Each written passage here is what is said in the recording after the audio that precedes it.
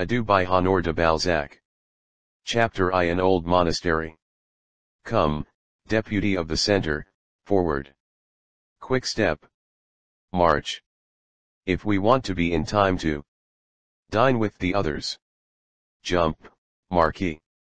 There, that's right. Why, you can skip across a stubble field like a deer. These words were said by a huntsman peacefully seated at the edge of the forest of Ile-Adam, who was finishing an Havana cigar while waiting for his companion, who had lost his way in the tangled underbrush of the wood. At his side 4 panting dogs were watching, as he did, the personage he addressed. To understand how sarcastic were these exhortations, repeated at intervals, we should state that the approaching huntsman was a stout little man whose protuberant stomach was the evidence of a truly ministerial embonpoint.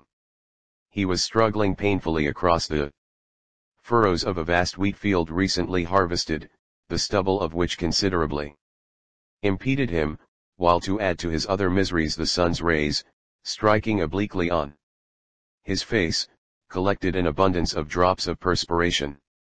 Absorbed in the effort to maintain his equilibrium, he leaned, now forward, now back, in close imitation of the pitching of a carriage when violently jolted. The weather looked threatening. Though several spaces of blue sky still parted the thick black clouds toward the horizon, a flock of fleecy vapors were advancing with great rapidity and drawing a light gray curtain from east to west. As the wind was acting only on the upper region of the air, the atmosphere below it pressed down the hot vapors of the earth. Surrounded by masses of tall trees, the valley through which the hunter struggled felt like a furnace. Parched and silent, the forest seemed thirsty. The birds, even the insects, were voiceless, the treetops scarcely waved. Those persons who may still remember the summer of 1819 can imagine the woes of the poor deputy, who was struggling along, drenched in sweat, to regain his mocking friend. The latter, while smoking his cigar, had calculated from the position of the sun that it must be about 5 in the afternoon. "Where the devil are we?" said the stout huntsman, mopping his forehead and leaning against the trunk of a tree nearly opposite to his companion, for he felt unequal to the effort of leaping the ditch between them. "That's for me to ask you," said the other, laughing, as he lay among the tall brown brake which crowned the bank. Then, throwing the end of his cigar into the ditch, he cried out vehemently, "I swear by Saint Hubert that never again will I trust myself in unknown territory with a statesman, though he be, like you, my dear D'Albin, a college mate. But, Philippe, have you forgotten your French? Or have you left your wits in Siberia?" replied the stout man, casting a sorrowfully comic look at a signpost about 100 feet away. "True, true," cried Philippe, seizing his gun and springing with a bound into the field. And thence to the post. "This way, D'Albin, this way," he called back to his friend, pointing to a broad paved path and reading aloud the sign, "From Balliot to Ile-Adam. We shall certainly find the path to Cassan, which must branch from this one. Between here and Ile-Adam." "You are right, Colonel," said Monsieur D'Albin, replacing upon his head the cap with which he had been fanning himself.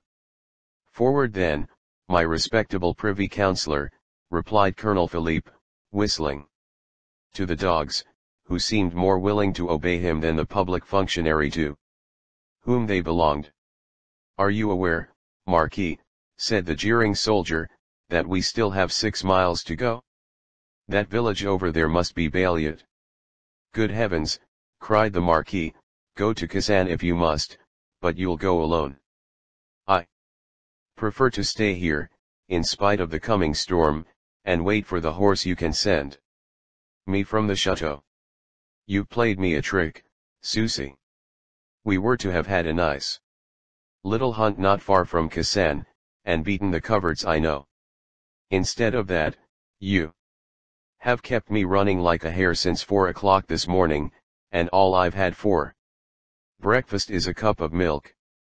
Now, if you ever have a petition before the court, I'll make you lose it, however just your claim. The poor discouraged huntsman sat down on a stone that supported the signpost, relieved himself of his gun and his game bag, and heaved a long sigh. France. Such are thy deputies, exclaimed Colonel de Sucy, laughing. Ah!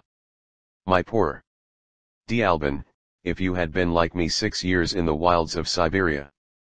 He said no more, but he raised his eyes to heaven as if that anguish were between himself and God. Come, march on, he added. If you sit still you are lost. How can I, Philippe? It is an old magisterial habit to sit still. On my honor. I'm tired. Out if I had only killed a hare. The two men presented a rather rare contrast. The public functionary was 42 years of age and seemed no more than 30, whereas the soldier was 30, and seemed 40 at the least. Both wore the red rosette of the officers of the Legion of Honor. A few spare locks of black hair mixed with white, like the wing of a magpie, escaped from the colonel's cap, while handsome brown curls adorned the brow of the statesman. One was tall, gallant, high-strung, and the lines of his pallid face showed terrible passions or frightful griefs. The other had a face that was brilliant with health, and jovially worth of an Epicurean. Both were deeply sunburned, and their high gaiters of tanned leather showed signs of the bogs and the thickets they had just come through. Come, said Monsieur de Sucy, let us get on. A short hour's march, and we shall reach Kazan in time for a good dinner. It is easy to see you have never loved, replied the councillor, with a look that was pitifully comic. You are as relentless as Article 304 of the Penal Code. Philippe de Sucy quivered, his broad brow contracted, his face became as sombre as the skies above them. Some memory of awful bitterness distorted for a moment his features, but he said nothing. Like all strong men, he drove down his emotions to the depths of his heart, thinking perhaps, as simple characters are apt to think, that there was something immodest in unveiling griefs when human language cannot render their depths and may only rouse the mockery of those who do not comprehend them. Monsieur D'Albin had one of those delicate natures which divine sorrows, and are instantly sympathetic to the emotion they have involuntarily aroused. He respected his friend's silence, rose, forgot his fatigue, and followed him silently, grieved to have touched a wound that was evidently not healed. Some day, my friend, said Philippe, pressing his hand, and thanking him for his mute repentance by a heart-rending look, I will relate to you my life. Today I cannot. They continued their way in silence. When the colonel's pain seemed soothed, the Marquis resumed his fatigue, and with the instinct, or rather the will, of a wearied man his eye took in the very depths of the forest, he questioned the tree-tops and examined the branching paths, hoping to discover some dwelling where he could ask hospitality. Arriving at a crossways, he thought he noticed a slight smoke rising among the trees. He stopped, looked more attentively, and saw, in the midst of a vast copse, the dark green branches of several pine trees. A house! A house, he cried, with the joy the sailor feels in crying land. Then he sprang quickly into the copse, and the colonel, who had fallen into a deep reverie, followed him mechanically. I'd rather get an omelette, some cottage bread, and a chair here, he said, than go to Kazan for sofas, truffles, and Bordeaux. These words were an exclamation of enthusiasm, elicited from the councillor on catching sight of a wall, the white towers of which glimmered in the distance. through the brown masses of the tree trunks. Ha! Ha! This looks to me as if it had once been a priory, cried the Marquis, as they reached a very old and blackened gate, through which they could see, in the midst of a large park, a building constructed in the style of the monasteries of old. How those rascals the monks knew how to choose their sites. This last exclamation was an expression of surprise and pleasure at the poetical hermitage which met his eyes. The house stood on the slope of the mountain, at the summit of which is the village of Nervally. The great centennial oaks of the forest which encircled the dwelling made the place an absolute solitude. The main building, formerly occupied by the monks, faced south. The park seemed to have about 40 acres. Near the house lay a succession of green meadows, charmingly crossed by several clear rivulets, with here and there a piece of water naturally placed without the least apparent artifice. Trees of elegant shape and varied foliage were distributed about. Grottos, cleverly managed, and massive terraces with dilapidated steps and rusty railings, gave a peculiar character to this lone retreat. Art had harmonized her constructions with the picturesque effects of nature. Human passion seemed to die at the feet of those great trees, which guarded this asylum from the tumult of the world as they shaded it from the fires of the sun. How desolate, thought Monsieur d'Albon, observing the sombre expression which the ancient building gave to the landscape, gloomy as though a curse were on it. It seemed a fatal spot deserted by man. Ivy had stretched its tortuous muscles, covered by its rich green mantle, everywhere. Brown or green, red or yellow mosses and lichens spread their romantic tints on trees and seats and roofs and stones. The crumbling window casings were hollowed by rain, defaced by time, the balconies were broken, the terraces demolished. Some of the outside shutters hung from a single hinge. The rotten doors seemed quite unable to resist an assailant. Covered with shining tufts of mistletoe, the branches of the neglected fruit trees gave no sign of fruit. Grass grew in the paths. Such ruin and desolation cast a weird poesy on the scene, filling the souls of the spectators with dreamy thoughts. A poet would have stood there long, plunged in a melancholy reverie, admiring this disorder so full of harmony, this destruction which was not without its grace. Suddenly, the brown tiles shone, the mosses glittered, fantastic shadows danced upon the meadows and beneath the trees, fading colors revived, striking contrasts developed, the foliage of the trees and shrubs defined itself more clearly in the light. Then the light went out.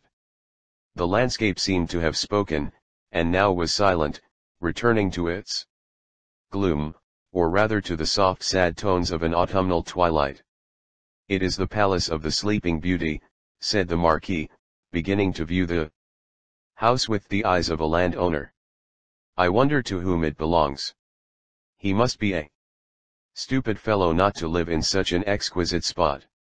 At that instant a woman sprang from beneath a chestnut tree standing to the right of the gate, and, without making any noise, passed before the Marquis as rapidly as the shadow of a cloud.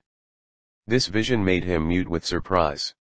"Why, Alban, what's the matter?" asked the colonel.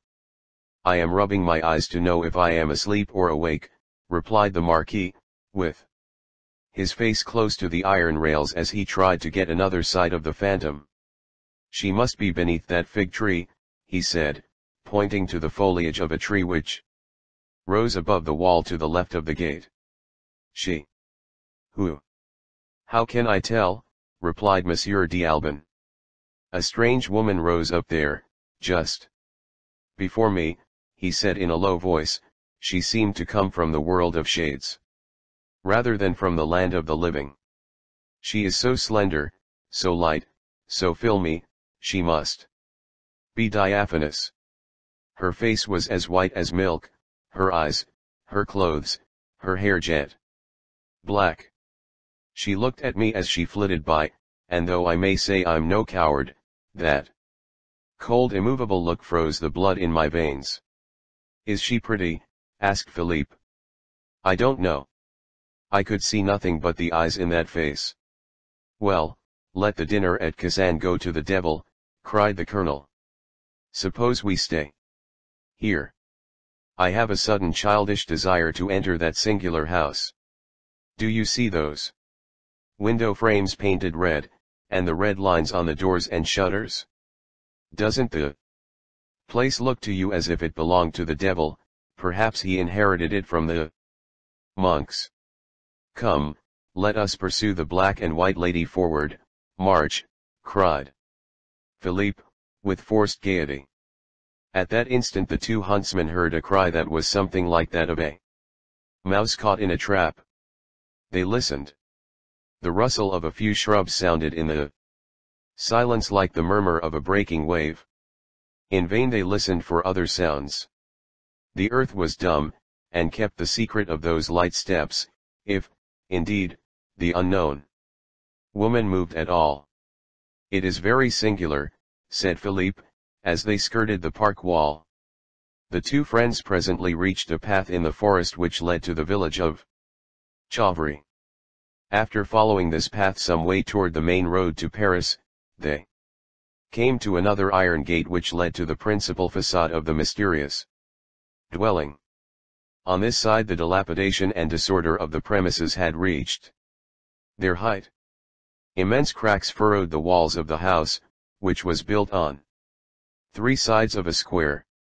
Fragments of tiles and slates lying on the ground, and the dilapidated condition of the roofs, were evidence of a total want of care on the part of the owners. The fruit had fallen from the trees and lay rotting on the ground.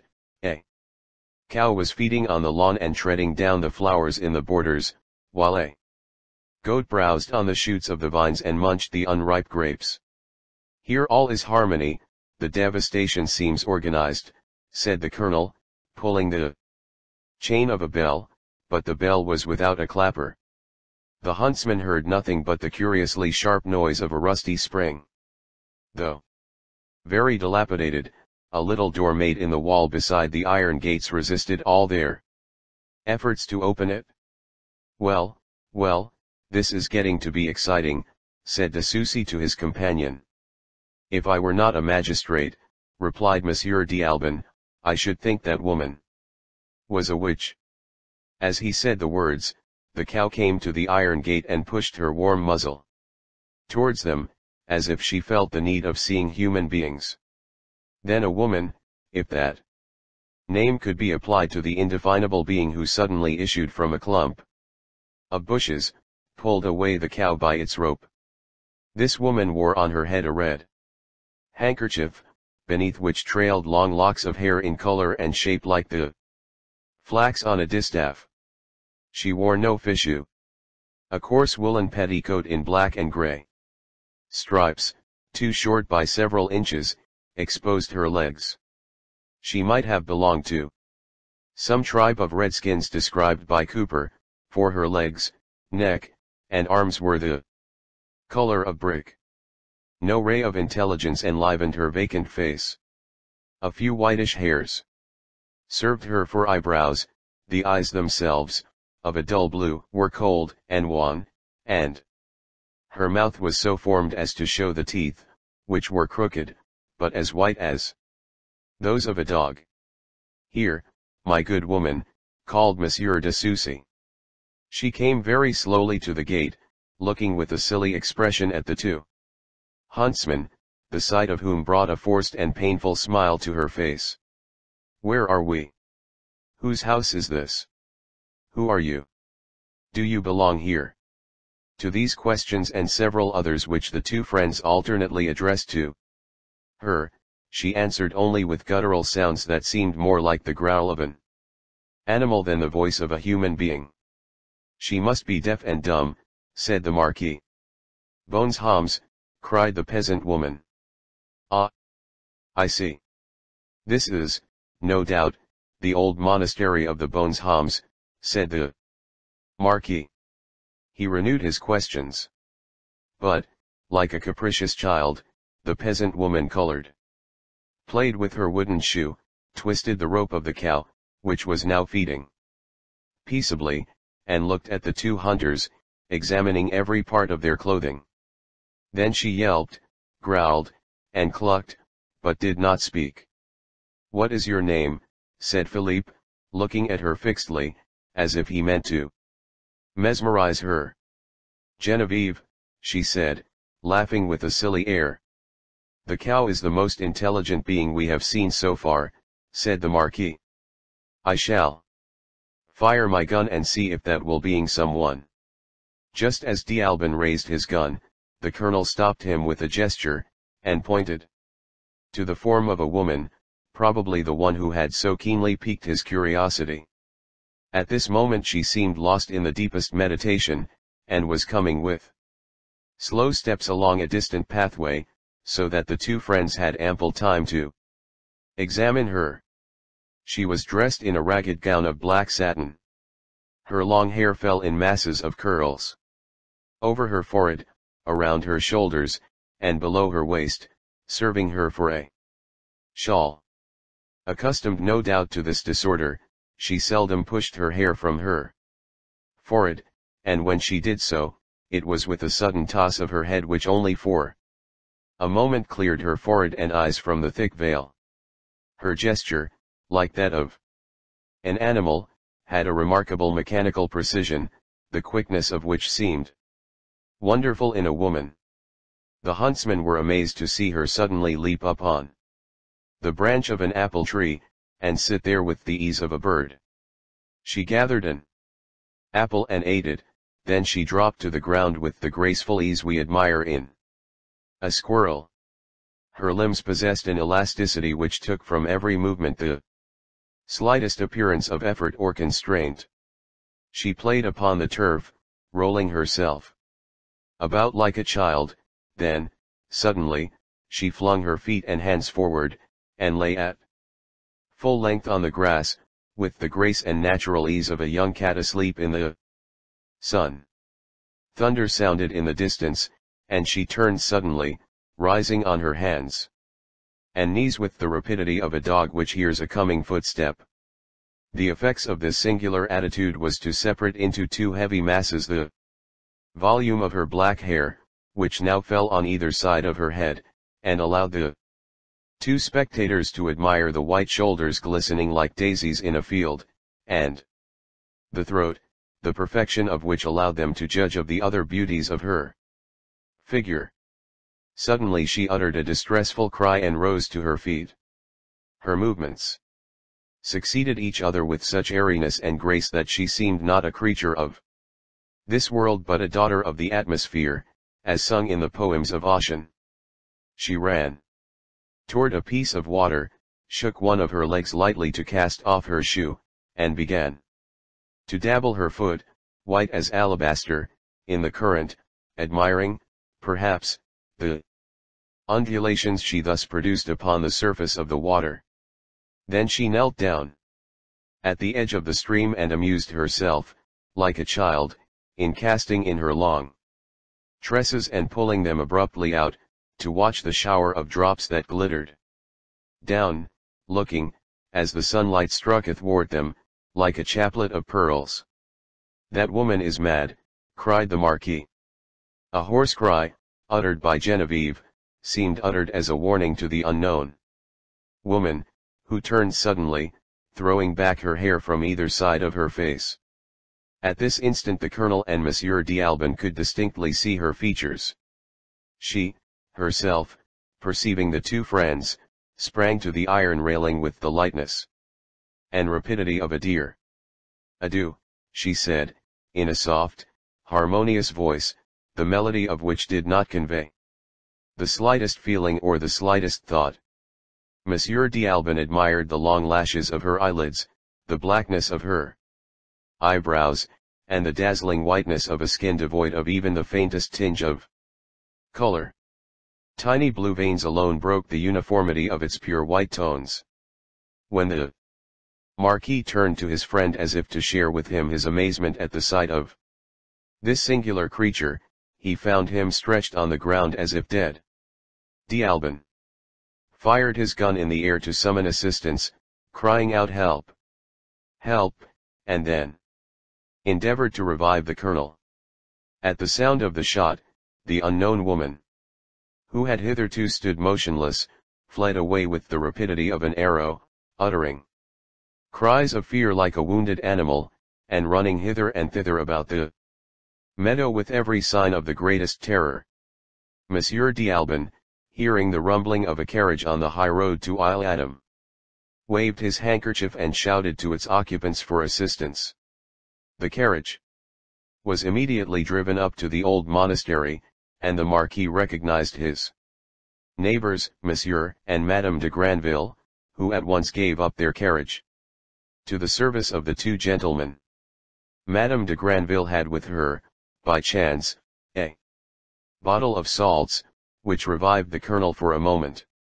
When he opened his eyes he turned them to the meadow, where the unknown woman was still running and uttering her distressing cries.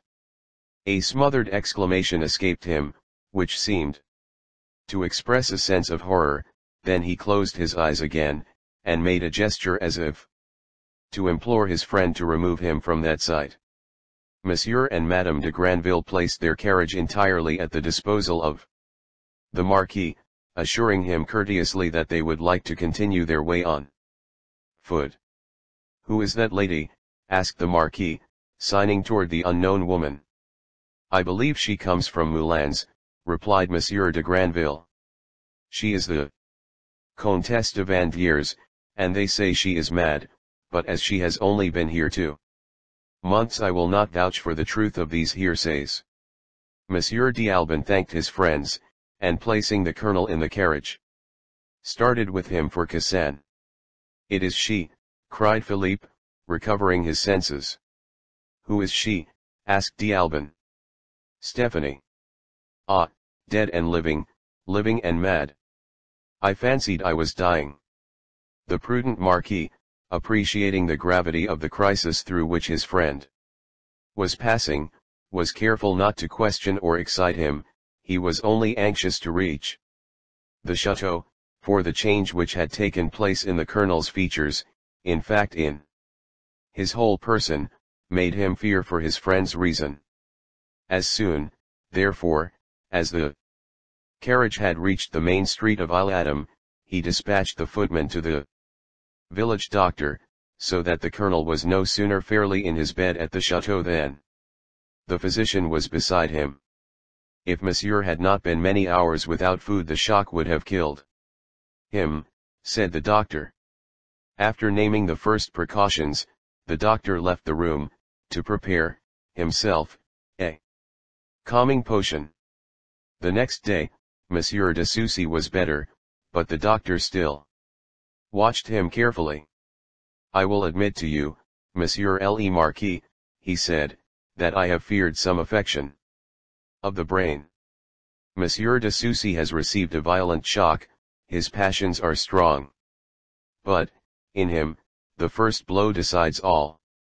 Tomorrow he may be entirely out of danger." The doctor was not mistaken, and the following day he allowed the Marquis to see his friend. "My dear D'Albon," said Philippe, pressing his hand, "I am going to ask a kindness of you. Go to the Bonnes Hommes, and find out all you can of the lady we saw there, and return to me as quickly as you can. I shall count the minutes." Monsieur D'Albon mounted his horse at once, and galloped to the old abbey. When he arrived there, he saw before the iron gate a tall, spare man with a very kindly face, who answered in the affirmative when asked if he lived there. Monsieur D'Albon then informed him of the reasons for his visit. "What, Monsieur," said the other, "was it you who fired that fatal shot? You very nearly killed my poor patient." "But, Monsieur, I fired in the air." "You would have done the Countess less harm had you fired at her." "Then we must not reproach each other, Monsieur, for the sight of the Countess has almost killed my friend, Monsieur de Sucy. Heavens! Can you mean Baron Philippe de Sucy? Cried the doctor, clasping his hands. Did he go to Russia? Was he at the passage of the Beresina? Yes, replied D'Albon, he was captured by the Cossacks and kept for 5 years in Siberia.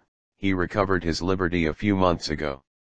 Come in, monsieur, said the master of the house, leading the Marquis into a room on the lower floor where everything bore the marks of capricious destruction. The silken curtains beside the windows were torn, while those of muslin remained intact. You see, said the tall old man, as they entered, the ravages committed by that dear creature, to whom I devote myself. She is my niece, in spite of the impotence of my art. I hope some day to restore her reason by attempting a method which can only be employed, unfortunately, by very rich people. Then, like all persons living in solitude who are afflicted with an ever-present and ever-renewed grief, he related to the Marquis at length the following narrative, which is here condensed, and relieved of the many digressions made by both the narrator and the listener. Chapter 2. The Passage of the Beresina.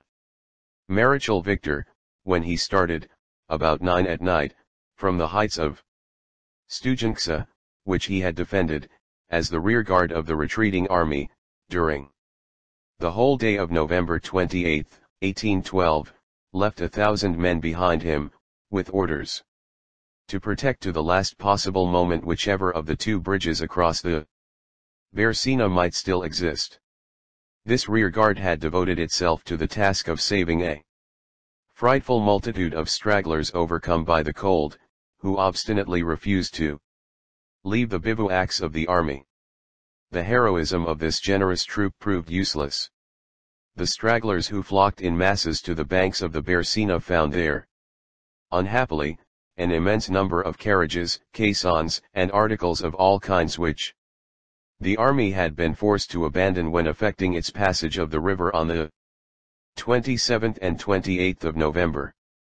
Heirs to such unlooked-for riches, the unfortunate men, stupid with cold, took up their abode in the deserted bivouacs, broke up the material which they found there to build themselves cabins, made fuel of everything that came to hand, cut up the frozen carcasses of the horses for food, tore the cloth and the curtains from the carriages for coverlets, and went to sleep, instead of continuing their way and crossing quietly during the night that cruel Beresina, which an incredible fatality had already made so destructive to the army. The apathy of these poor soldiers can only be conceived by those who remember to have crossed vast deserts of snow without other perspective than a snow horizon, without other drink than snow, without other bed than snow, without other food than snow or a few frozen beetroots, a few handfuls of flour, or a little horse flesh. Dying of hunger, thirst, fatigue, and want of sleep, these unfortunates reached a shore where they saw before them wood, provisions, innumerable camp equipages, and carriages, in short a whole town at their service. The village of Studenka had been wholly taken to pieces and conveyed from the heights on which it stood to the plain. However forlorn and dangerous that refuge might be, its miseries and its perils only courted men who had lately seen nothing before them but the awful deserts of Russia. It was, in fact, a vast asylum which had an existence of 24 hours only. Utter lassitude, and the sense of unexpected comfort, made that mass of men inaccessible to every thought but that of rest. Though the artillery of the left wing of the Russians kept up a steady fire on this mass visible like a stain now black, now flaming, in the midst of the trackless snow the shot and shell seemed to the torpid creatures only one inconvenience the more. It was like a thunderstorm, despised by all because the lightning strikes so few, the balls struck only here and there, the dying, the sick, the dead sometimes. Stragglers arrived in groups continually, but once here those perambulating corpses separated, each begged for himself a place. Near a fire, repulsed repeatedly, they met again, to obtain by force the hospitality already refused to them. Deaf to the voice of some of their officers, who warned them of probable destruction on the morrow, they spent the amount of courage necessary to cross the river in building that asylum of a night, in making one meal that they themselves doomed to be their last. The death that awaited them they considered no evil, provided they could have that one night's sleep. They thought nothing evil but hunger, thirst, and cold. When there was no more wood or food or fire, horrible struggles took place between fresh-comers and the rich who possessed a shelter. The weakest succumbed. At last there came a moment when a number, pursued by the Russians, found only snow on which to bivouac, and these lay down to rise no more. Insensibly this mass of almost annihilated beings became so compact, so deaf, so torpid, so happy.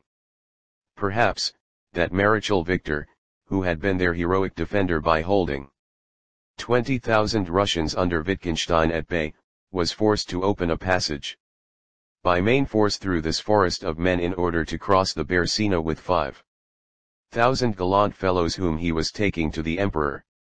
The unfortunate Malingers allowed themselves to be crushed rather than stir, they perished in silence, smiling at their extinguished fires, without a thought of France.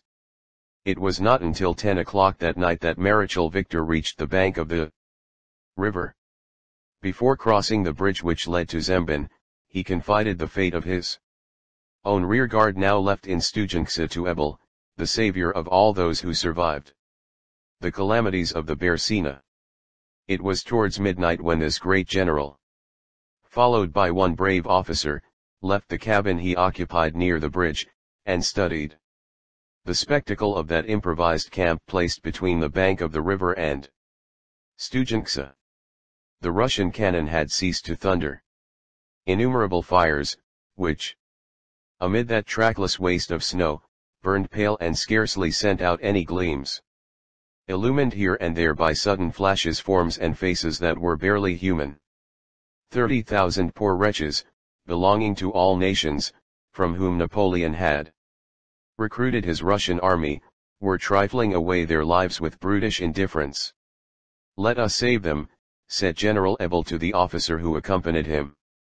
"Tomorrow morning the Russians will be masters of Studenka. We must burn the bridge the moment they appear. Therefore, my friend, take your courage in your hand. Go to the heights.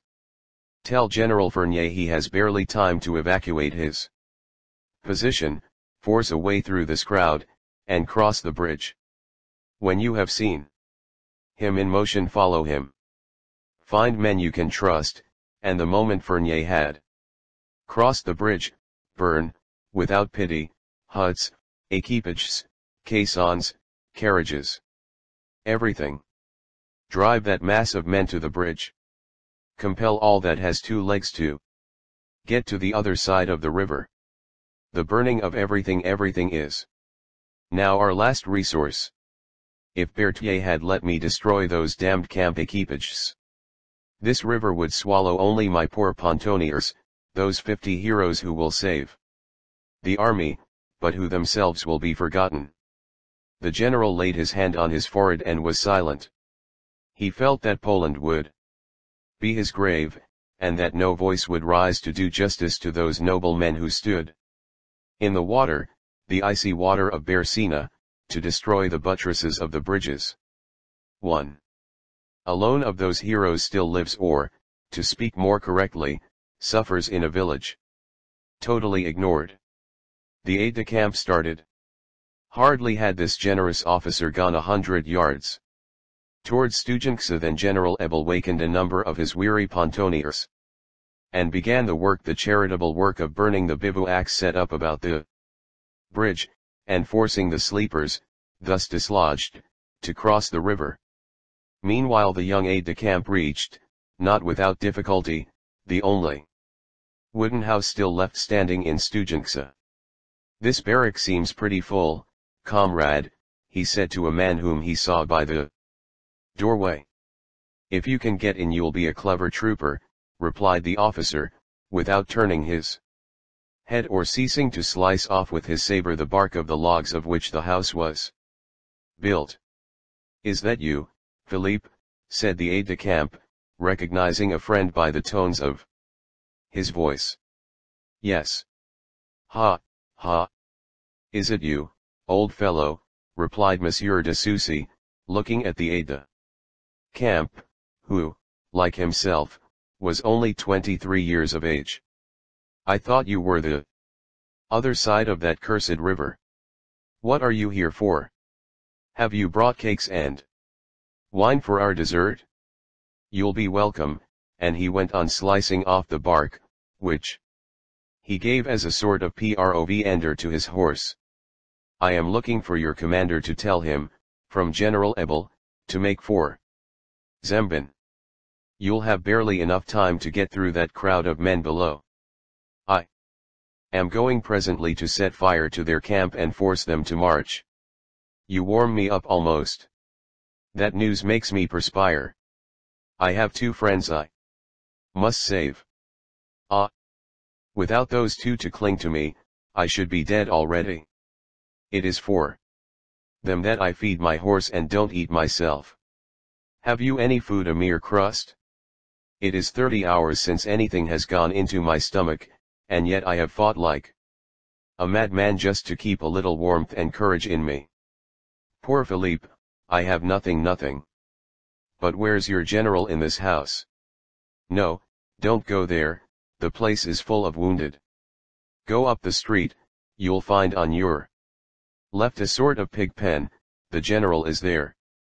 Goodbye, old fellow. If we ever dance a trinus on a Paris floor." He did not end his sentence. The north wind blew at that moment with such ferocity that the aide-de-camp hurried on to escape being frozen, and the lips of Major de Sucy stiffened. Silence reigned, broken only by the moans which came from the house, and the dull sound made by the major's horse as it chewed in a fury of hunger the icy bark of the trees with which the house was built. Monsieur de Sucy replaced his saber in its scabbard, took the bridle of the precious horse he had hitherto been able to preserve, and led it, in spite of the animal's resistance, from the wretched fodder it appeared to think excellent. "We'll start, Bichette, we'll start. There's none but you, my beauty, who can save Stéphanie. Ha! By and by you and I may be able to rest and die," he added. Philippe, wrapped in a fur pelisse, to which he owed his preservation and his energy, began to run, striking his feet hard upon the frozen snow to keep them warm. Scarcely had he gone a few hundred yards from the village than he saw a blaze in the direction of the place where, since morning, he had left his carriage in charge of his former orderly, an old soldier. Horrible anxiety laid hold of him. Like all others who were controlled during this fatal retreat by some powerful sentiment, he found a strength to save his friends which he could not have put forth to save himself. Presently he reached a slight declivity at the foot of which, in a spot sheltered from the enemy's balls, he had stationed the carriage, containing a young woman, the companion of his childhood, the being most dear to him on earth. At a few steps distant from the vehicle he now found a company of some 30 stragglers collected around an immense fire, which they were feeding with planks, caisson covers, wheels, and broken carriages. These soldiers were, no doubt, the last comers of that crowd who, from the base of the hill of Studenza to the fatal river, formed an ocean of heads intermingled with fires and huts, a living sea, swayed by motions that were almost imperceptible, and giving forth a murmuring sound that rose at times to frightful outbursts. Driven by famine and despair, these poor wretches must have rifled the carriage before de Sucy reached it. The old general and his young wife, whom he had left lying in piles of clothes and wrapped in mantles and pelisses, were now on the snow, crouching before the fire. One door of the carriage was already torn off. No sooner did the men about the fire hear the tread of the major's horse than a hoarse cry, the cry of famine, arose. A horse! A horse! Those voices formed but one voice.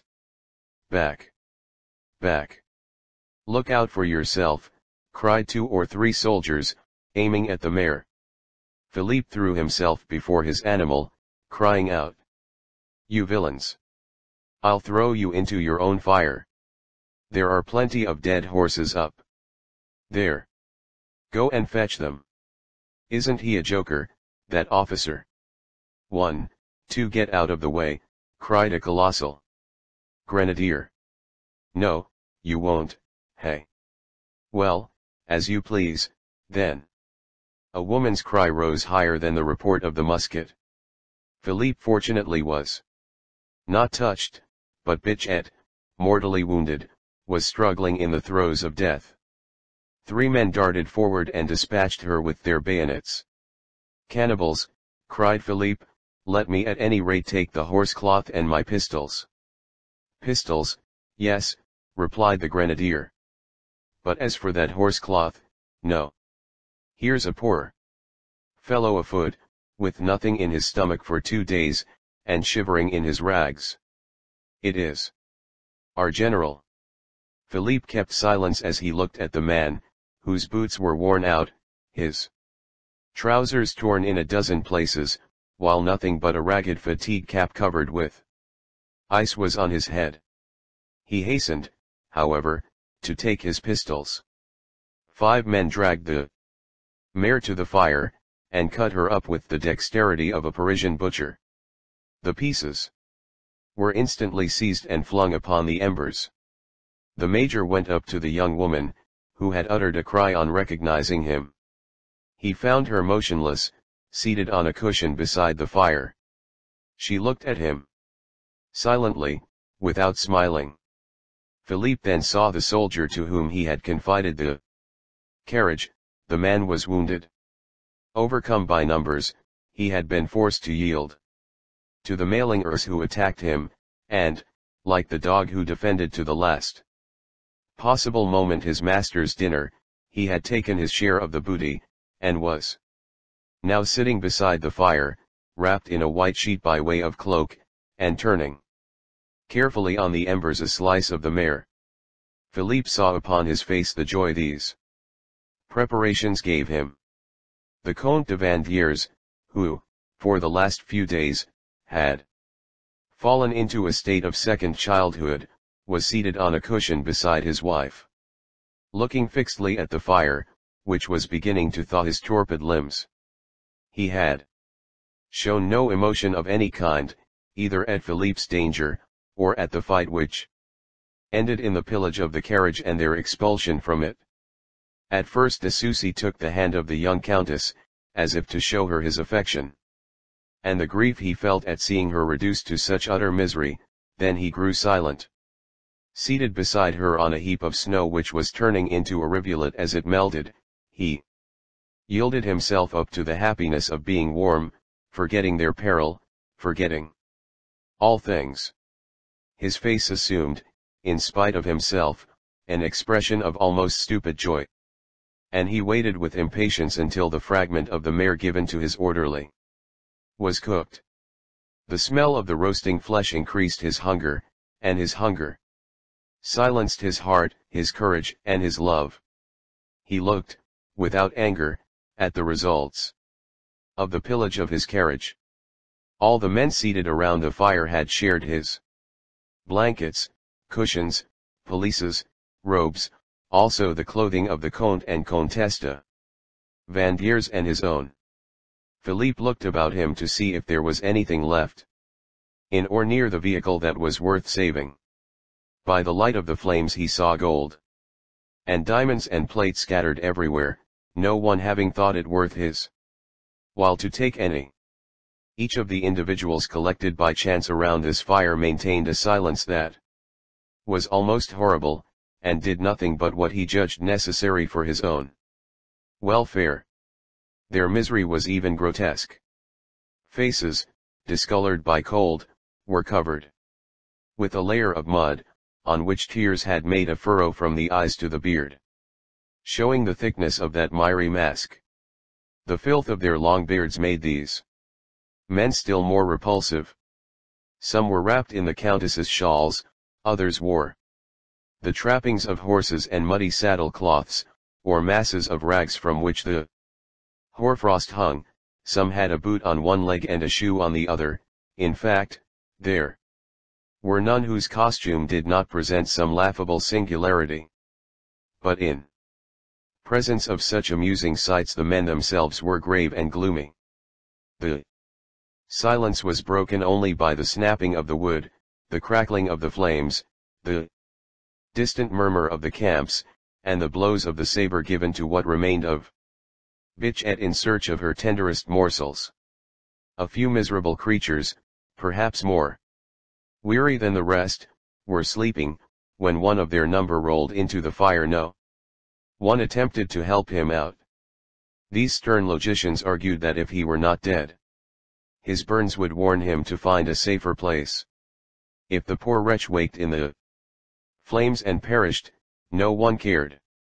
2 or 3 soldiers looked at each other to justify their own indifference by that of others. Twice this scene had taken place before the eyes of the countess, who said nothing. When the various pieces of Bichette, placed here and there upon the embers, were sufficiently broiled, each man satisfied his hunger with the gluttony that disgusts us when we see it in animals. "This is the first time I ever saw 30 infantrymen on one horse," cried the grenadier, who had shot the mayor. It was the only jest made that night which proved the national character. Soon the great number of these poor soldiers wrapped themselves in what they could find and lay down on planks, or whatever would keep them from contact with the snow, and slept, heedless of the morrow. When the major was warm, and his hunger appeased, an invincible desire to sleep weighed down his eyelids. During the short moment of his struggle against that desire he looked at the young woman, who had turned her face to the fire and was now asleep, leaving her closed eyes and a portion of her forehead exposed to sight. She was wrapped in a furred pelisse and a heavy dragoon's cloak, her head rested on a pillow stained with blood. An astrakhan hood, kept in place by a handkerchief knotted round her neck, preserved her face from the cold as much as possible. Her feet were wrapped in the cloak. Thus rolled into a bundle, as it were, she looked like nothing at all. Was she the last of the Vivandiers?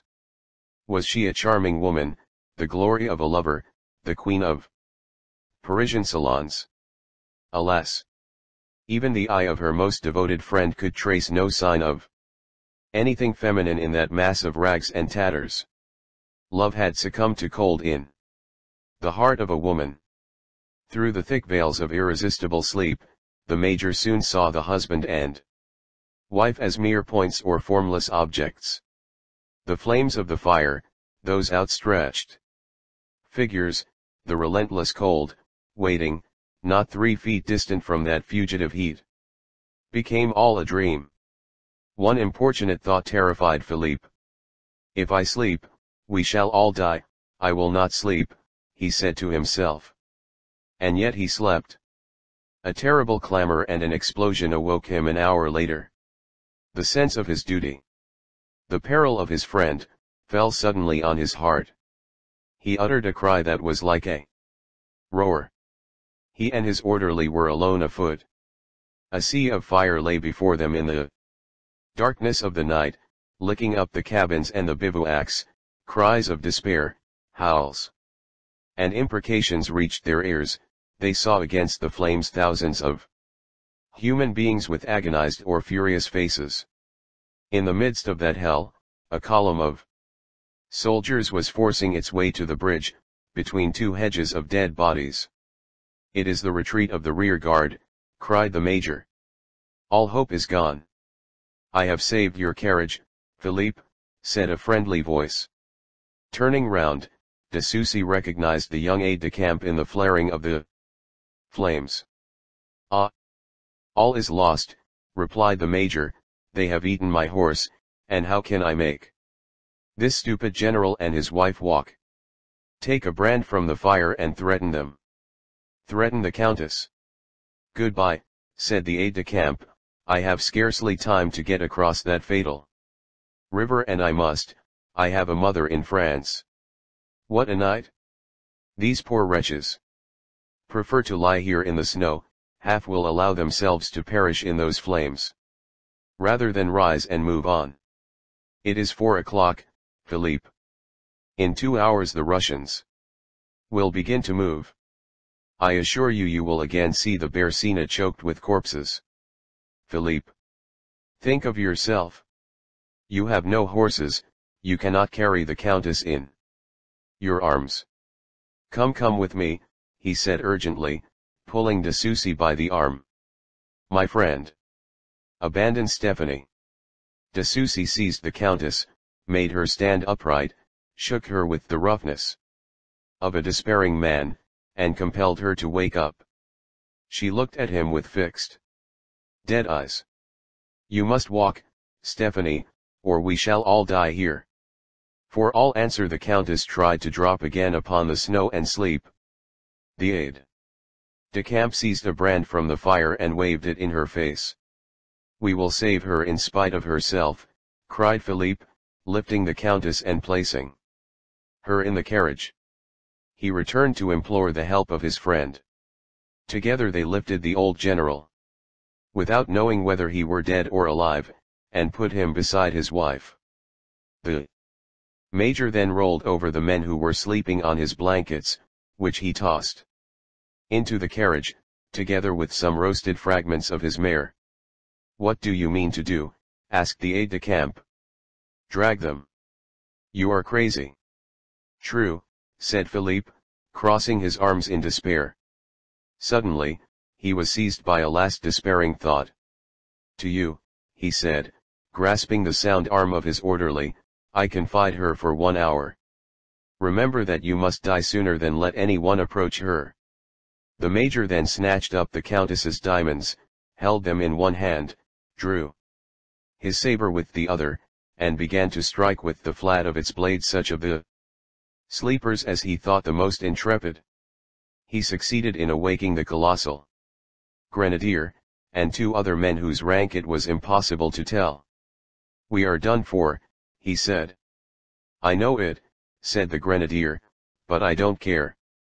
Well, death for death, wouldn't you rather sell your life for a pretty woman, and take your chances of seeing France?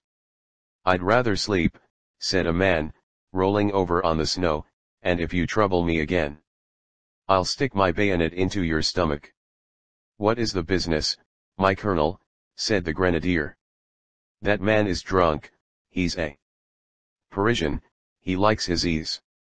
That is yours, my brave grenadier, cried the major, offering him a string of diamonds, if you will follow me and fight like a madman. The Russians are 10 minutes march from here, they have horses, we are going up to their first battery for a pair. But the sentinels. One of us 3, he interrupted himself, and turned to the aide-de-camp. You will come, Hippolyte, won't you? Hippolyte nodded. One of us, continued the major, will take care of the sentinel. Besides, perhaps they are asleep too, those cursed Russians. Forward. Major, you're a brave one. But you'll give me a lift on your carriage, said the grenadier. Yes, if you don't leave your skin up there if I fall, Hippolyte, and you, grenadier. Promise me to do your utmost to save the countess. Agreed, cried the grenadier. They started for the Russian lines, toward one of the batteries which had so decimated the hapless wretches lying on the banks of the river. A few moments later, the gallop of 2 horses echoed over the snow, and the wakened artillerymen poured out a volley which ranged above the heads of the sleeping men. The pace of the horses was so fleet that their steps resounded like the blows of a blacksmith on his anvil. The generous aide-de-camp was killed. The athletic grenadier was safe and sound. Philippe, in defending Hippolyte, had received a bayonet in his shoulder, but he clung to his horse's mane, and clasped him so tightly with his knees that the animal was held as in a vice. "God be praised," cried the major, finding his orderly untouched, and the carriage in its place. "If you are just, my officer, you will get me the cross for this," said the man. "We've played a fine game of guns and sabers here, I can tell you. We have done nothing yet harness the horses. Take these ropes. They are not long enough. Grenadier, turn over those sleepers, and take their shawls and linen, to eke out. Tiens. That's one dead," said the grenadier, stripping the first man he came to. "Bless me. What a joke, they are all dead." "All?" "Yes, all. Seems as if horse meat must be indigestible if eaten with snow." The words made Philippe tremble. The cold was increasing. "My God! To lose the woman I have saved a dozen times." The major shook the Countess. "Stéphanie! Stéphanie!" The young woman opened her eyes. "Madam! We are saved." "Saved," she repeated, sinking down again. The horses were harnessed as best they could.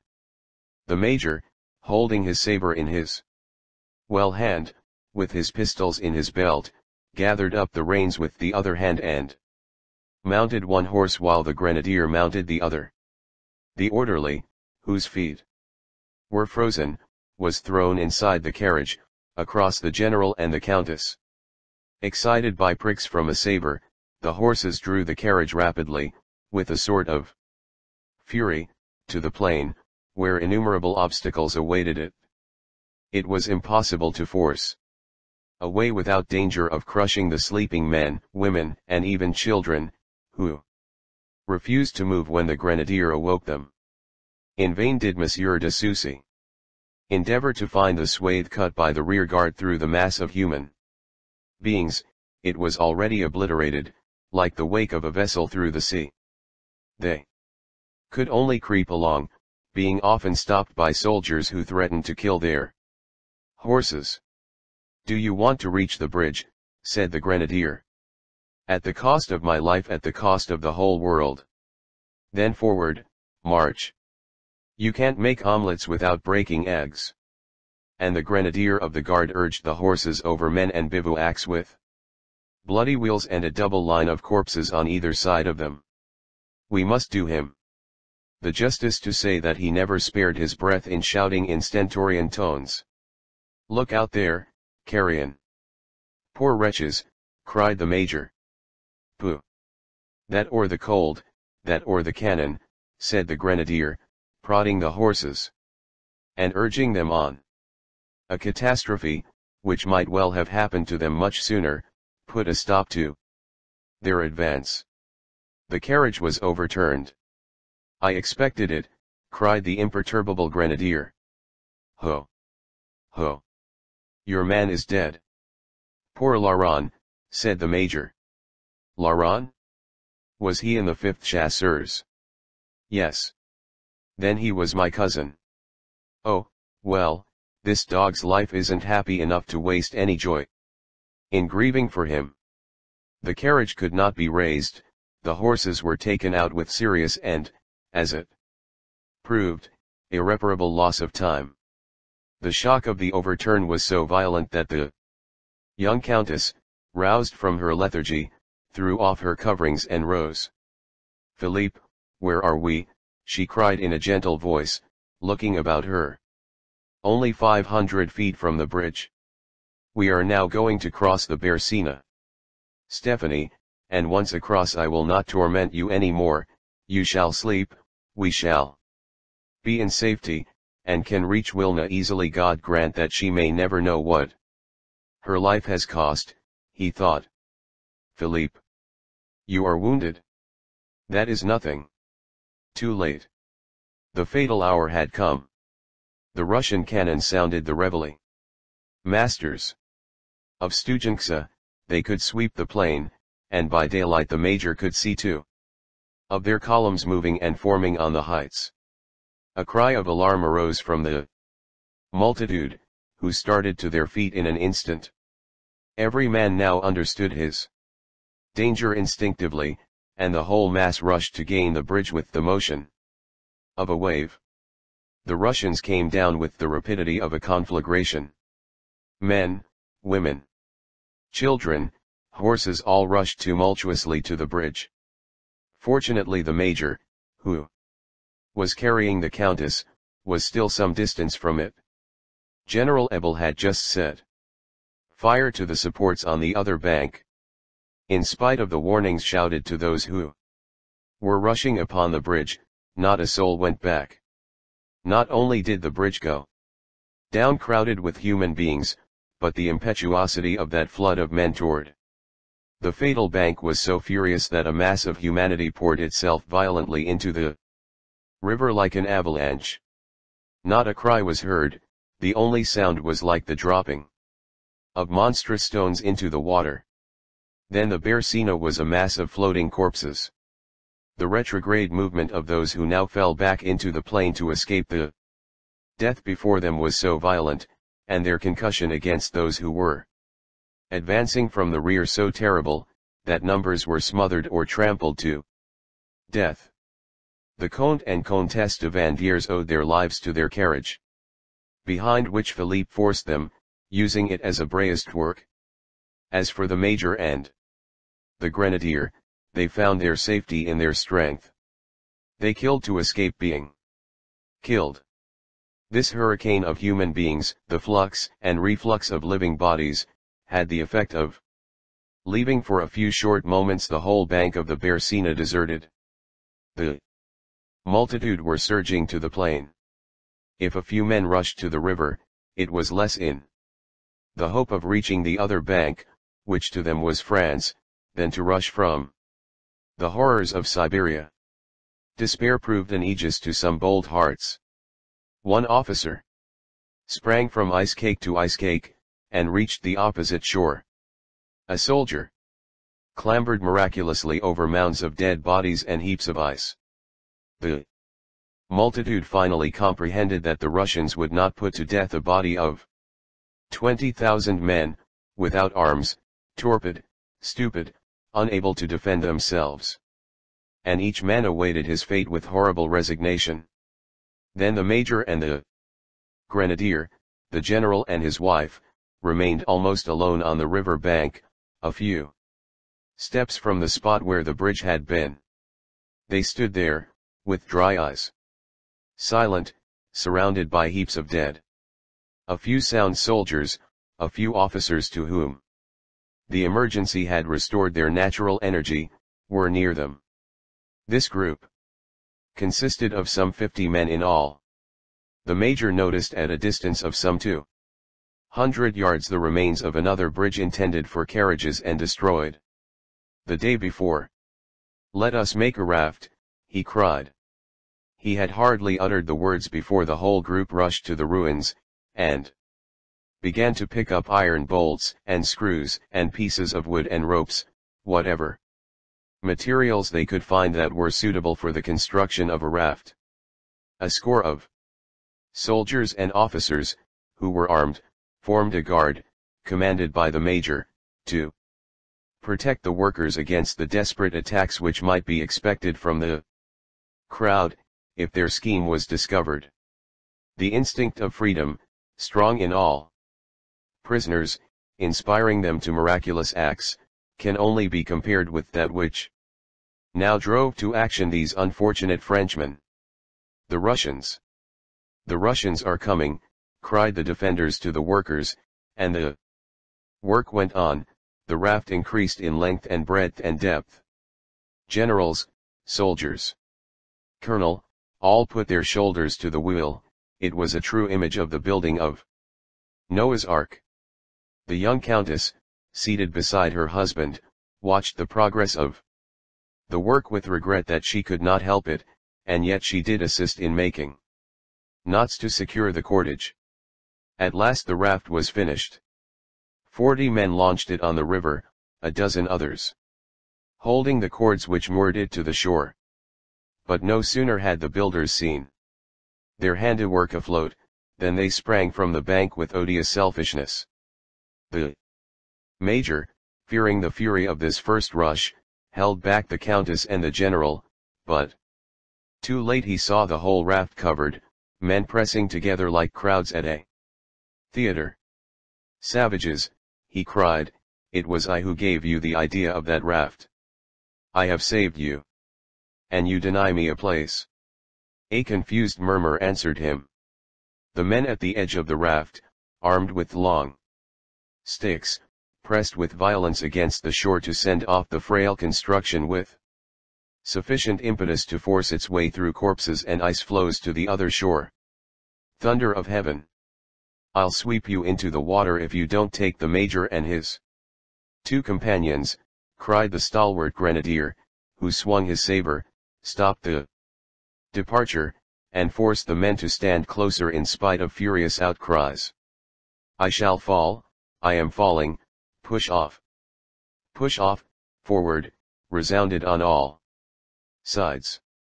The major looked with haggard eyes at Stéphanie, who lifted hers to heaven with a feeling of sublime resignation. "To die with thee," she said. There was something even comical in the position of the men in possession of the raft. Though they were uttering awful groans and imprecations, they dared not resist the grenadier, for in truth they were so closely packed together, that a push to one man might send half of them overboard. This danger was so pressing that a cavalry captain endeavored to get rid of the grenadier, but the latter, seeing the hostile movement of the officer, seized him round the waist and flung him into the water, crying out, "Ha! Ha! My duck, do you want to drink? Well, then, drink, here are 2 places," he cried. "Come, Major, toss me the little woman and follow yourself. Leave that old fossil, who'll be dead by tomorrow." "Make haste," cried the voice of all, as one man. "Come, Major, they are grumbling, and they have a right to do so." The Comte de Vandières threw off his wrappings and showed himself in his general's uniform. "Let us save the Count," said Philippe. Stéphanie pressed his hand, and throwing herself on his breast, she clasped him tightly. "Adieu," she said. They had understood each other. The Comte de Vandières recovered sufficient strength and presence of mind to spring upon the raft, whither Stéphanie followed him, after turning a last look to Philippe. "Major, will you take my place?" "I don't care a fig for life," cried the grenadier. "I've neither wife nor child nor mother." "I confide them to your care," said the major, pointing to the Count and his wife. "Then be easy, I'll care for them, as though they were my very eyes."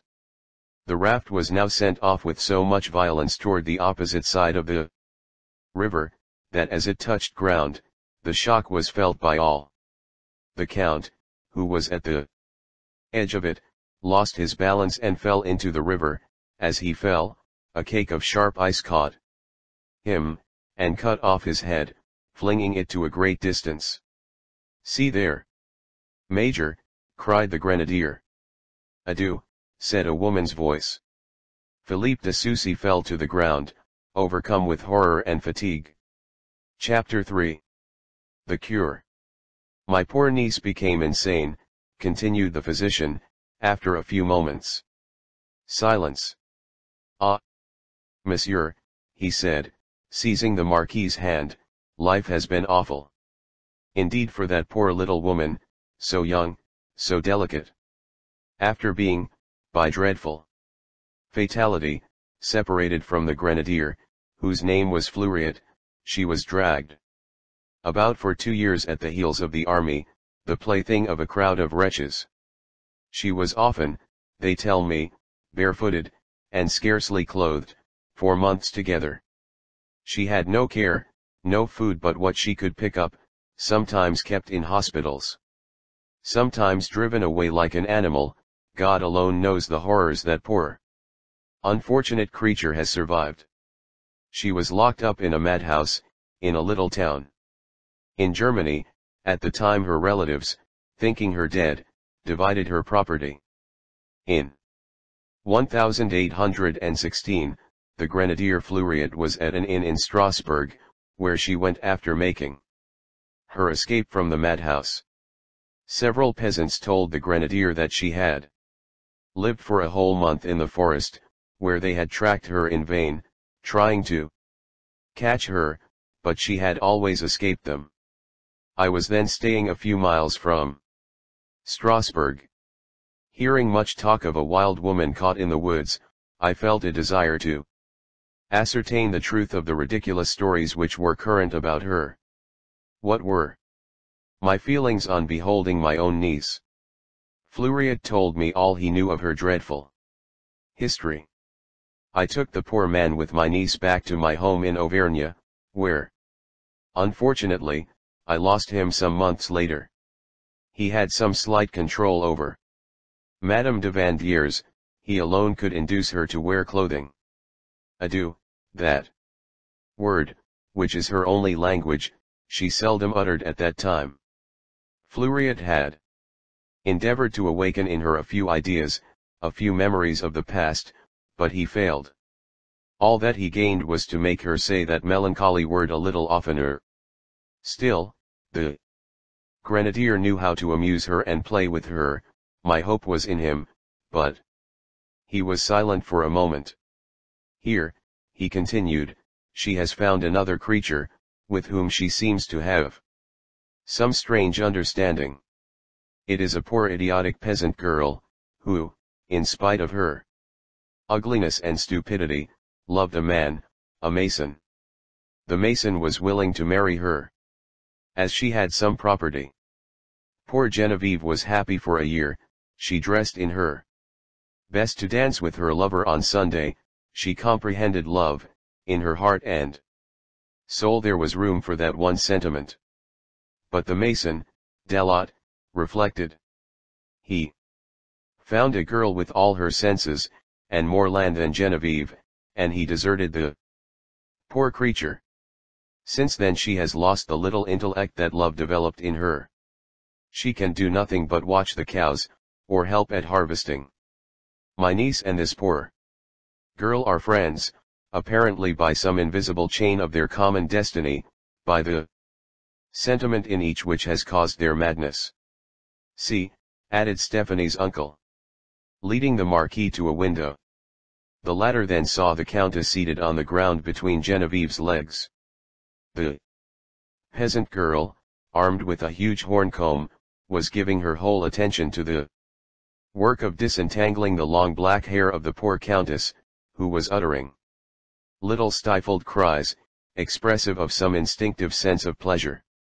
Monsieur d'Albon shuddered as he saw the utter abandonment of the body, the careless animal ease, which revealed in the hapless woman a total absence of soul. Philippe, Philippe, he muttered, the past horrors are nothing. Is there no hope? He asked. The old physician raised his eyes to heaven. Adieu, monsieur, said the Marquis, pressing his hand. My friend is expecting me. He will soon come to you. Then it was really she, cried de Sucy at d'Albon's first words. Ah! I still doubted. It, he added, a few tears falling from his eyes, which were habitually stern. Yes, it is the Countess de Vandières, replied the Marquis. The colonel rose abruptly from his bed and began to dress. Philippe, cried his friend, are you mad? I am no longer ill, replied the colonel, simply. This news has quieted my suffering. What pain can I feel when I think of Stéphanie? I am going to the Bonshams, to see her, speak to her, cure her. She is free. Well, happiness will smile upon us, or Providence is not in this world. Think you that that poor woman could hear my voice and not recover reason? She has already seen you and not recognized you, said his friend, gently, for he felt the danger of Philippe's excited hopes, and tried to cast a salutary doubt upon them. The colonel quivered, then he smiled, and made a motion of incredulity. No one dared to oppose his wish, and within a very short time he reached the old priory. "Where is she?" he cried, on arriving. "Hush," said her uncle, "she is sleeping. See, here she is." Philippe then saw the poor insane creature lying on a bench in the sun. Her head was protected from the heat by a forest of hair which fell in tangled locks over her face. Her arms hung gracefully to the ground, her body lay easily posed like that of a doe, her feet were folded under her without effort, her bosom rose and fell at regular intervals, her skin, her complexion, had that porcelain whiteness, which we admire so much in the clear transparent faces of children. Standing motionless beside her, Genevieve held in her hand a branch which Stéphanie had doubtless climbed a tall poplar to obtain, and the poor idiot was gently waving it above her sleeping companion, to chase away the flies and cool the atmosphere. The peasant woman gazed at Monsieur Fanget and the colonel, then, like an animal which recognizes its master, she turned her head slowly to the countess, and continued to watch her, without giving any sign of surprise or intelligence. The air was stifling, the stone bench glittered in the sunlight, the meadow exhaled to heaven those impish vapors which dance and dart above the herbage like silvery dust, but Genevieve seemed not to feel this all-consuming heat. The colonel pressed the hand of the doctor violently in his own. Tears rolled from his eyes along his manly cheeks, and fell to the earth at the feet of his Stéphanie. "Monsieur," said the uncle, "for 2 years past, my heart is broken day by day. Soon you will be like me. You may not always weep, but you will always feel your sorrow." The two men understood each other, and again, pressing each other's hands, they remained motionless, contemplating the exquisite calmness which sleep had cast upon that graceful creature. From time to time she gave a sigh, and that sigh, which had all the semblance of sensibilities, made the unhappy colonel tremble with hope. "Alas," said Monsieur Fanget, "do not deceive yourself, monsieur, there is no meaning in her sigh. Those who have ever watched for hours with delight the sleep of one who is tenderly beloved, whose eyes will smile to them at waking, can understand the sweet yet terrible emotion that shook the colonel's soul. To him, this sleep was an illusion, the waking might be death, death in its most awful form." Suddenly, a little goat jumped in 3 bounds to the bench, and smelt at Stéphanie, who waked at the sound. She sprang to her feet, but so lightly that the movement did not frighten the freakish animal, then she caught sight of Philippe, and darted away, followed by her 4-footed friend, to a hedge of elders. There she uttered the same little cry like a frightened bird, which the 2 men had heard near the other gate. Then she climbed an acacia, and nestling into its tufted top, she watched the stranger with the inquisitive attention of the forest birds. "Adieu, adieu, adieu," she said, without the soul communicating one single intelligent inflection to the word. It was uttered impassively, as the bird sings his note. "She does not recognize me," cried the colonel, in despair. "Stéphanie! It is Philippe. Thy Philippe, Philippe." And the poor soldier went to the acacia, but when he was a few steps from it, the countess looked at him, as if defying him, although a slight expression of fear seemed to flicker in her eye. Then, with a single bound she sprang from the acacia to a laburnum, and thence to a Norway fir, where she darted from branch to branch with extraordinary agility. "Do not pursue her," said Monsieur Fanget to the colonel, or you will arouse an aversion which might become insurmountable. I will help you to tame her and make her come to you. Let us sit on this bench. If you pay no attention to her, she will come of her own accord to examine you.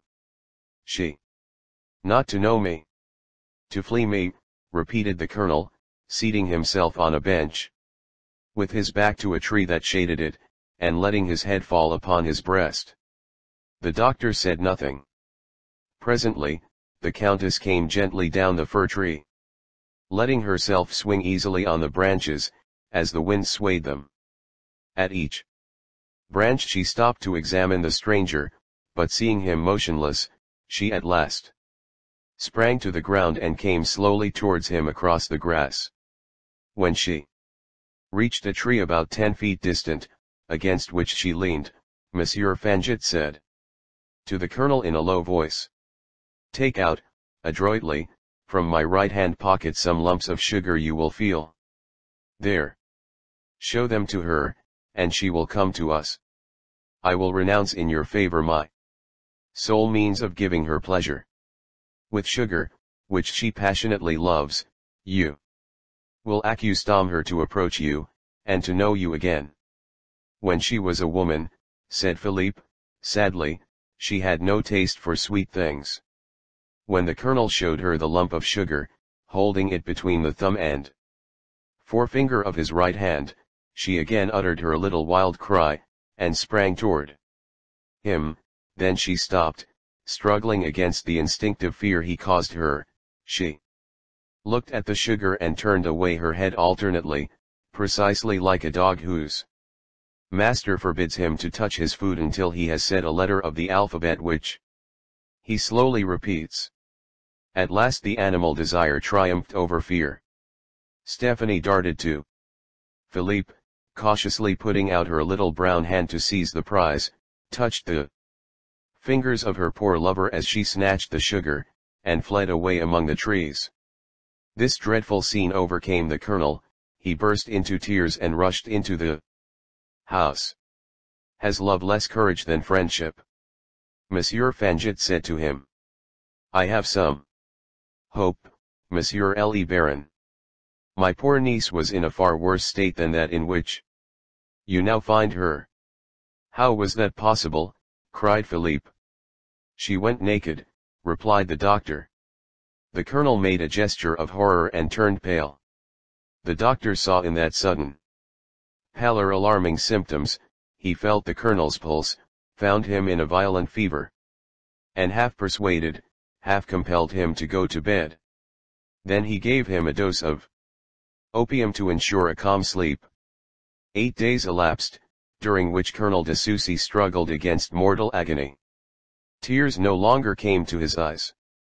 His soul, often lacerated, could not harden itself to the sight of Stéphanie's insanity, but he covenanted, so to speak, with his cruel situation, and found some assuaging of his sorrow.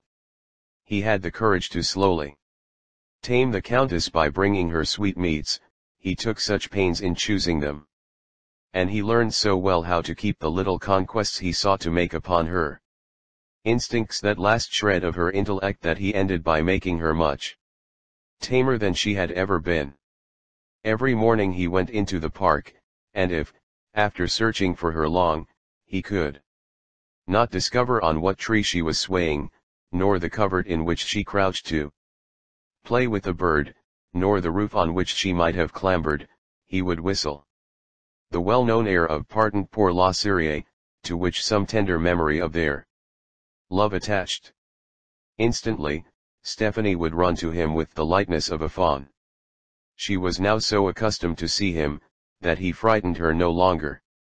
Soon she was willing to sit upon his knee, and clasp him closely with her thin and agile arm.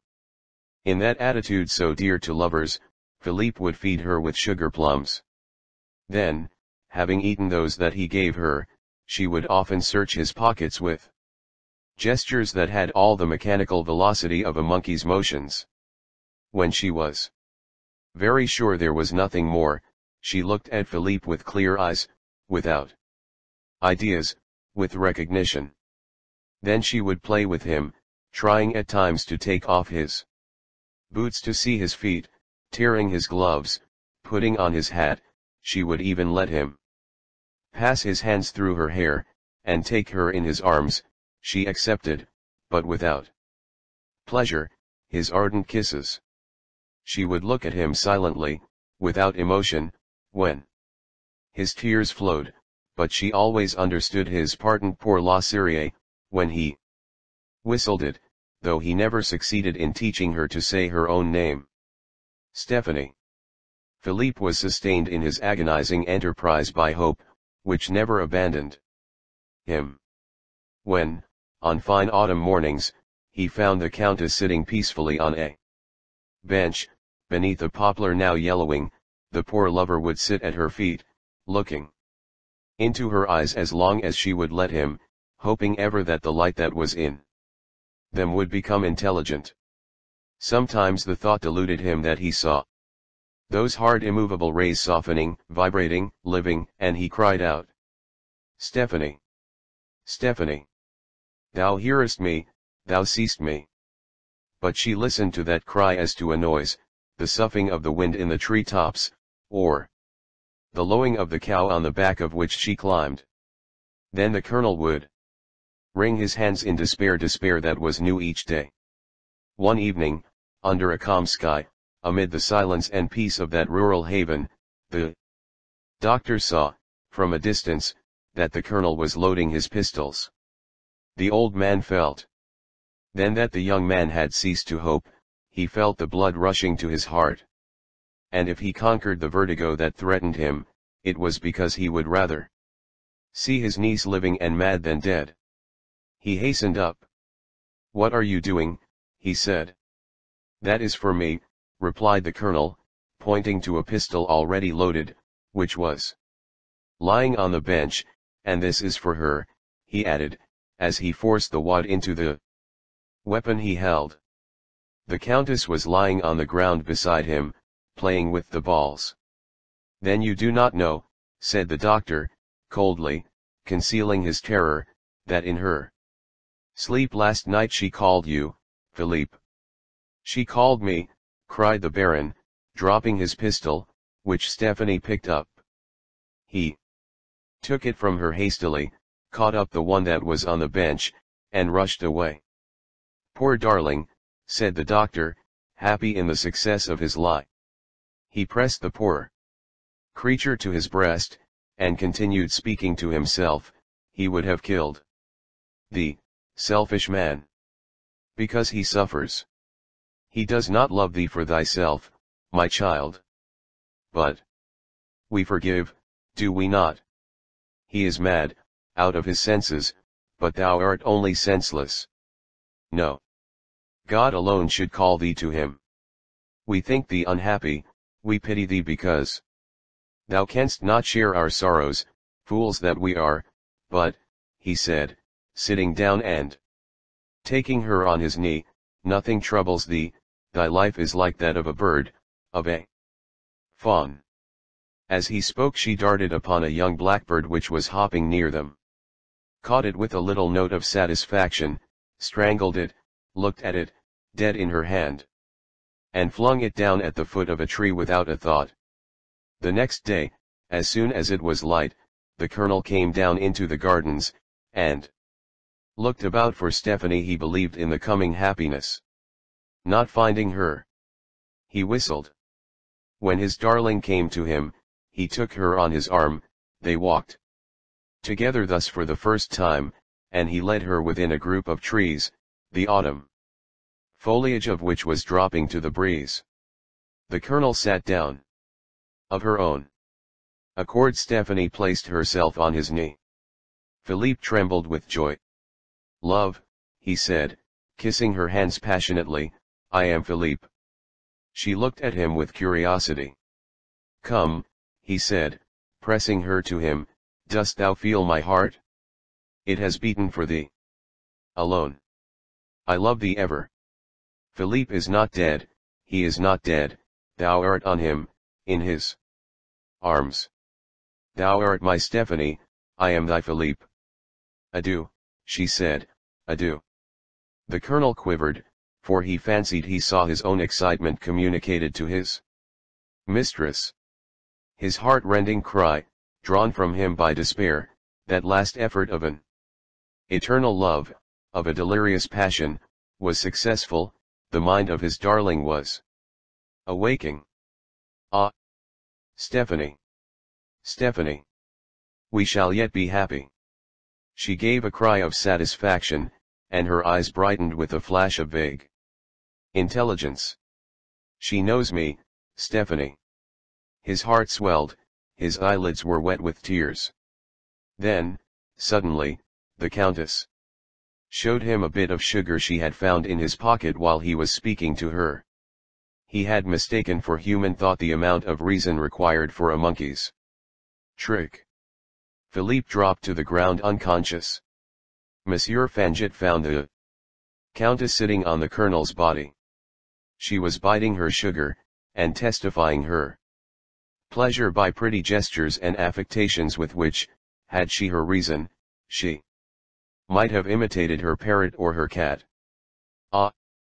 My friend, said Philippe, when he came to his senses, I die every day, every moment.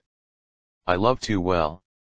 I could still bear all, if, in her madness, she had kept her woman's nature. But to see her always a savage, devoid even of modesty, to see her. You want opera madness, do you? Something picturesque and pleasing, said the doctor, bitterly. Your love and your devotion yield before a prejudice. Monsieur, I have deprived myself for your sake of the sad happiness of watching over my niece. I have left to you the pleasure of playing with her, I have kept for myself the heaviest cares. While you have slept, I have watched, I have go, monsieur, go. Abandon her. Leave this sad refuge. I know how to live with that dear darling creature, I comprehend her madness, I watch her gestures, I know her secrets. Some day you will thank me for thus sending you away. The colonel left the old monastery, never to return but once. The doctor was horrified when he saw the effect he had produced upon his guest, whom he now began to love when he saw him thus.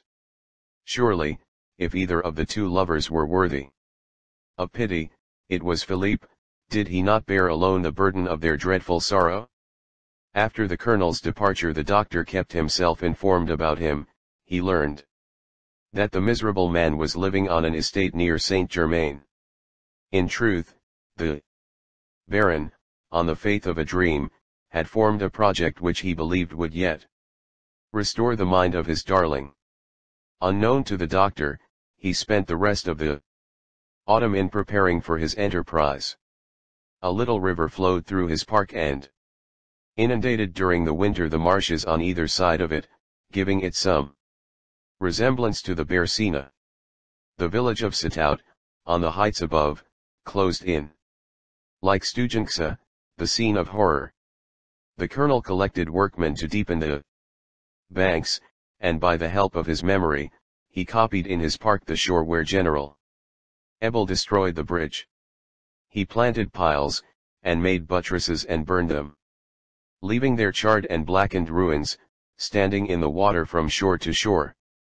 Then he gathered fragments of all kinds, like those of which the raft was built. He ordered dilapidated uniforms and clothing of every grade, and hired hundreds of peasants to wear them. He erected huts and cabins for the purpose of burning them. In short, he forgot nothing that might recall that most awful of all scenes, and he succeeded. Toward the last of December, when the snow had covered with its thick, white mantle all his imitative preparations, he recognized the Beresina. This false Russia was so terribly truthful, that several of his army comrades recognized the scene of their past misery at once. Monsieur de Sucy took care to keep secret the motive for this tragic imitation, which was talked of in several Parisian circles as a proof of Insanity. Early in January, 1820, the colonel drove in a carriage, the very counterpart of the one in which he had driven the Count and Countess de Vandières from Moscow to Studenka. The horses, too, were like those he had gone, at the peril of his life, to fetch from the Russian outposts. He himself wore the soiled fantastic clothing, the same weapons, as on the 29th of November, 1812. He had let his beard grow, also his hair, which was tangled and matted, and his face was neglected, so that nothing might be wanting to represent the awful truth. "I can guess your purpose," cried Monsieur Fanget, when he saw the colonel getting out of the carriage. "If you want to succeed, do not let my niece see you in that equipage. Tonight I will give her opium. During her sleep, we will dress her as she was at Studenka, and place her in the carriage. I will follow you in another vehicle." About 2 in the morning, the sleeping countess was placed in the carriage and wrapped in heavy coverings. A few peasants with torches lighted up this strange abduction. Suddenly, a piercing cry broke the silence of the night. Philippe and the doctor turned, and saw Genevieve coming half naked from the ground floor room in which she slept. "Adieu, adieu. All is over, adieu," she cried, weeping hot tears. "Genevieve, what troubles you?" asked the doctor. Genevieve shook her head with a motion of despair, raised her arm to heaven, looked at the carriage, uttering a long-drawn moan with every sign of the utmost terror, then she returned to her room silently. "That is a good omen," cried the colonel. "She feels she is to lose her companion. Perhaps she sees that Stéphanie will recover her reason." "God grant it," said Monsieur Fanget, who himself was affected by the incident. Ever since he had made a close study of insanity, the good man had met with many examples of the prophetic faculty and the gift of second sight, proofs of which are frequently given by alienated minds, and which may also be found, so travelers say, among certain tribes of savages. As the colonel had calculated, Stéphanie crossed the fictitious plain of the Beresina at 9 o'clock in the morning, when she was awakened by a cannon shot not 100 yards from the spot where the experiment was to be tried. This was a signal. Hundreds of peasants made a frightful clamor like that on the shore of the river that memorable night, when 20,000 stragglers were doomed to death or slavery by their own folly. At the cry, at the shot, the countess sprang from the carriage, and ran, with delirious emotion, over the snow to the banks of the river. She saw the burned bivouacs and the charred remains of the bridge, and the fatal raft, which the men were launching into the icy waters of the Beresina. The major, Philippe, was there, striking back the crowd with his saber. Madame de Vandières gave a cry, which went to all hearts, and threw herself before the colonel, whose heart beat wildly. She seemed to gather herself together, and, at first, looked vaguely at the singular scene. For an instant, as rapid as the lightning's flash, her eyes had that lucidity, devoid of mind, which we admire in the eye of birds. Then passing her hand across her brow with the keen expression of one who meditates, she contemplated the living memory of a past scene spread before her, and, turning quickly to Philippe, she saw him. An awful silence reigned in the crowd. The colonel gasped, but dared not speak. The doctor wept. Stéphanie's sweet face colored faintly, then, from tint to tint, it returned to the brightness of youth, till it glowed with a beautiful crimson. Life and happiness, lighted by intelligence, came nearer and nearer like a conflagration. Convulsive trembling rose from her feet to her heart. Then these phenomena seemed to blend in One as Stephanie's eyes cast forth a celestial ray, the flame of a living soul. She lived. She thought. She shuddered, with fear perhaps, for God himself unloosed that silent tongue, and cast anew his fires into that long extinguished soul. Human will came. With its full electric torrent, and vivified the body from which it had been driven. Stephanie, cried the colonel. Oh! It is Philippe, said the poor countess. She threw herself into the trembling arms that the colonel held out to her, and the clasp of the lovers frightened the spectators. Stephanie burst into tears. Suddenly her tears stopped, she stiffened as though the lightning had touched her, and said in a feeble voice, Adieu, Philippe, I love thee, adieu. Oh! She is dead, cried the colonel, opening his arms.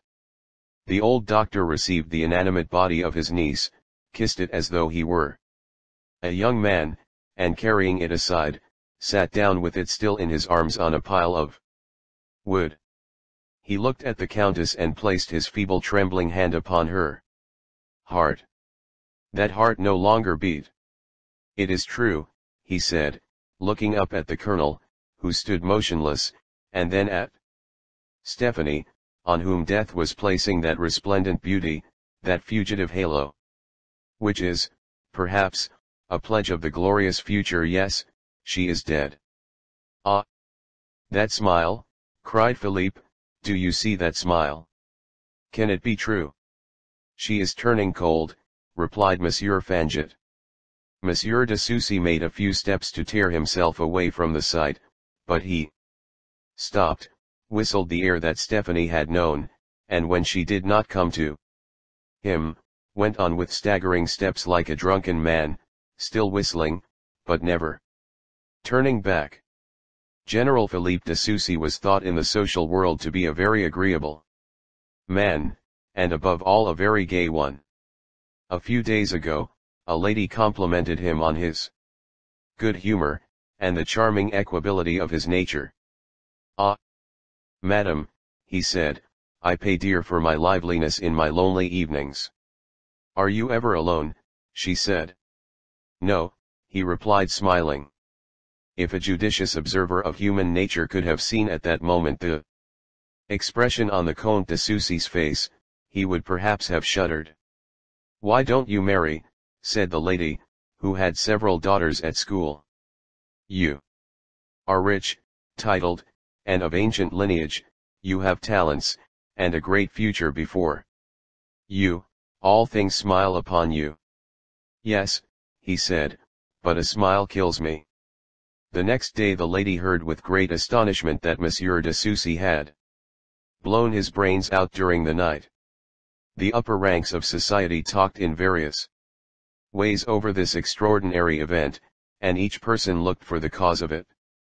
According to the proclivities of each reasoner, play, love, ambition, hidden disorders, and vices, explained the catastrophe, the last scene of a drama begun in 1812. Two men alone, a marquis and former deputy, and an aged physician, knew that Philippe de Sucy was one of those strong men to whom God has given the unhappy power of issuing daily in triumph from awful combats which they fight with an unseen monster. If, for a moment, God withdraws from such men his all-powerful hand, they succumb.